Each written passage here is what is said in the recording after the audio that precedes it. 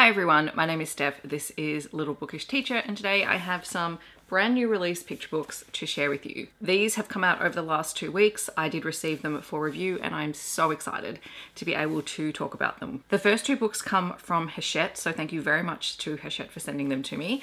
The first one is Mother Earth, and I'm going to read the back of the book for this one. It says, "Let's dream of what we become. Mother Earth, I am your son.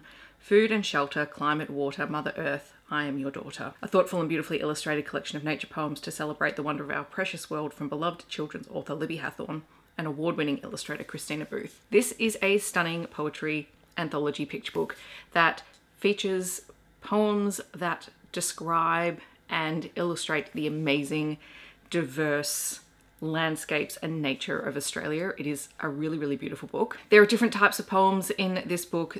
So you have lots of really great sentence structure and poetry styles to explore with students. It would be a great mental text if you're doing a unit on poetry. There's fantastic vocabulary in here, and for some really new words or words that would be new to students, there are little explanations of what those words are. And I thought that was such a cool way to be able to actually use this book and to highlight that, you know, when you want to choose a word and your word choice is important, to think about the meanings of words and play around with them. The poems in here, as I said, they talk about nature, but they also there are also poems that recognise the bushfire season in Australia and the impact on native animals. There's stuff in here around recycling and invasive pest animals that have been introduced to Australia. One poem that I thought was really cool was one that referenced state-specific plants and animals in need of protection, and it highlights which state they're from, which I thought was great. Even just the way poems are placed on the page. So you have a poem, one here, and then this one is actually upside down because the poem is about lying on your back looking up at the tree. So just the way that it's placed on the page is symbolic of where it is. It's not the only upside down poem in this book, and I just thought that was fabulous. The other thing that I thought was really cool, and I don't know, well, I'm assuming that this was intentional. I don't know if it was. The title has this beautiful rainbow mother of pearl look when you see it up close. I don't know if it's going to come up on camera, but some of the pages just have these beautiful pops of rainbow, and it's not every page or every other page, it's just randomly throughout the book, but it was a nice little thread. And the other thing that I really loved was the end papers at the start and the end are both haikus, and haikus are some of my favorite poems. I love writing haikus and I love reading them. So this is a really gorgeous book, and I think it would make a great collection to any classroom library. Then I think perhaps, and I hate to choose favorites, but I think this might be my favorite book in this video and maybe one of my favorite picture books for the year, because this is The Gargoyle by Zana Fraillon. Zana Fraillon is one of the most beautiful writers out there. She writes mostly middle grade fiction, but has written picture books as well. And the way that she uses language is just stunning. And I have to admit, this book did make me tear up a little bit. I got a little bit emotional while reading it. So the back of the book says, "He's old, this gargoyle, very old, older than me, older than anyone. He looks tired.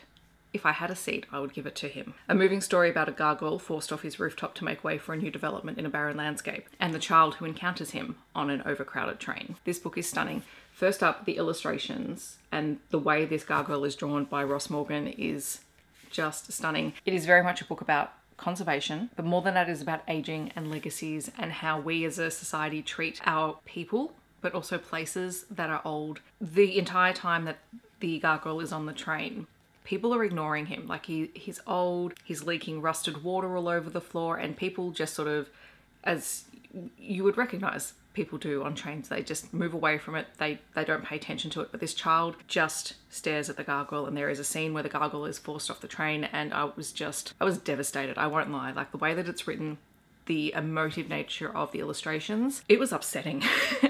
and this is a picture book. It's definitely a picture book that can be enjoyed at all ages, but is probably most impactful in middle and upper years of primary or even in high school. As I said, Zana is just really amazing at constructing sentences. We have lots of simple, compound and complex sentences that work together to create a rhythm and a flow in the story, and just the most beautiful vocabulary, like aching and shuffles, perched, rattling, blazing, waxing, waning, despair, like such stunning language choices.